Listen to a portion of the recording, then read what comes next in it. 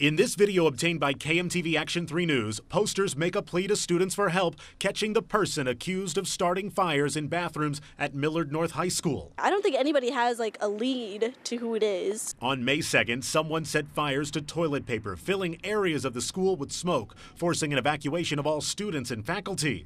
Now we learn from numerous sources, both adults and students, this is one of 4 fires investigators believe were set by the same individual within a week.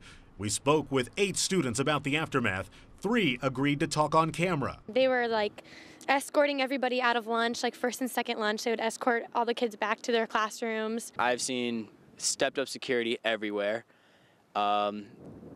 We have to have passes everywhere we go, no matter what. They have policemen like checking in the bathrooms. Like there's lots of teachers sitting outside of the bathrooms. At one point, Emily Ryan says administrators considered her a suspect. They pretty much just asked me, where were you? What were you doing? And I was actually at lunch with my mother. Most of the fires started during lunch. One witness to a fire tells me it appears the arsonist uses an unknown fuel in a tin of tobacco to act as a fuse. He lights it and sets it on top of the toilet paper dispenser.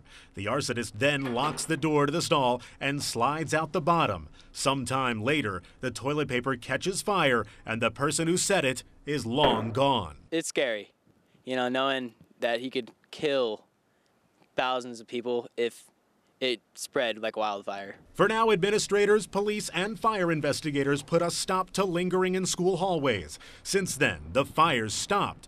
Even so, the arsonist is likely walking the hallways of Millard North, hiding in plain sight among your children. They could be sitting right next to us. We have no idea. The fact that that kid is still out there, if it's a boy or a girl or whatever grade, they're still in the school. I hope they catch him, but it's going to be tough.